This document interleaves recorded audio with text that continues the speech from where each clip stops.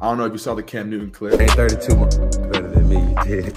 He's better than at least 32 of the starting quarterbacks right now in the league. What do you think about that? I mean, I feel him. You know, he was a 2015 MVP, made a Super Bowl, first overall pick, Heisman winner. You know, he's been a solid quarterback in the NFL. I feel where he's coming from. Like, as a player, like, damn, I'm for sure better than 32.